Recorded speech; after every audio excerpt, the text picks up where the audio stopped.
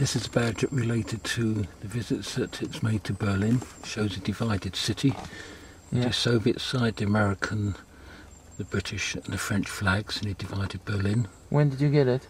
That would have been in the early 1980s. Oh, right, okay. There's Estonia. Okay. That's Holland.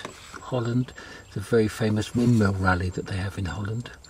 Symbolised that. That's the East German Motor Club. In the GDR days, there's the old East German flag there. When did you get that one? That would have been in the late 1970s. That. Well, did you attend a particular rally? Yes, there were a big rally in Wernigerode, and we were awarded that. There's Prague from when we went there in 2006. That from Riga in Latvia, Vilnius in Lithuania, that 1988. That would be 1988.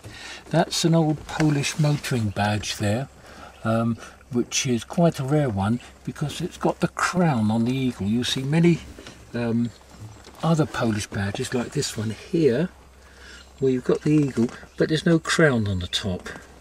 That's an old Polish motoring club badge, but there's no crown there. But there, that's got the crown on. Okay.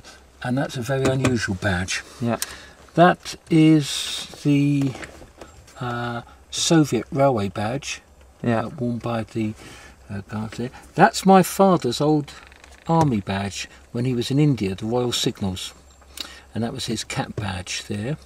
When would it? Oh, that would have been about 1942, 43, something like that. That's the Motor Club of Gdansk in Poland. There is the Basque Country from when we went in 2005. This particular badge was given to me by a good friend in Wernigerode in East Germany. That's probably the most interesting. Well, he had a bike called an Imperia. Yeah. And in 1932, this bike was awarded this badge for winning. He still had the bike, but this was now in East German days of the GDR. And to own anything that related to the time were rising to power was a punishable offence. So he had this badge kept in a hole in the wall of his garage, and I went in there, he closed the doors, took the brick out the wall, put his hand down the back and pulled out this badge.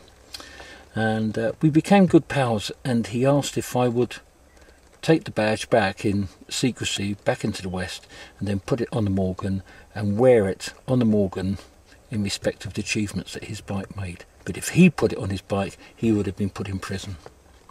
What does that mean on it, do you know? I've got no idea, but it relates to the date, which is 28th of March 1932.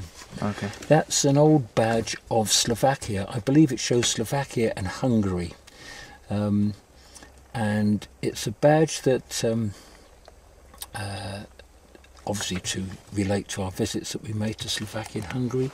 There's one there, another one for Riga in 1988. Polish badge, an old motoring club badge from a rally in Warsaw in 1987. And that badge was when we went in 2006, the F-60, which was the largest moving land machine in the world.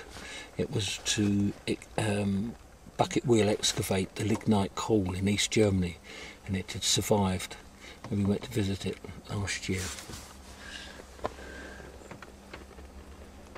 Okay, thank you very much, Terry Martin, for this masterclass. That's quite a great favour, me, mon Dieu.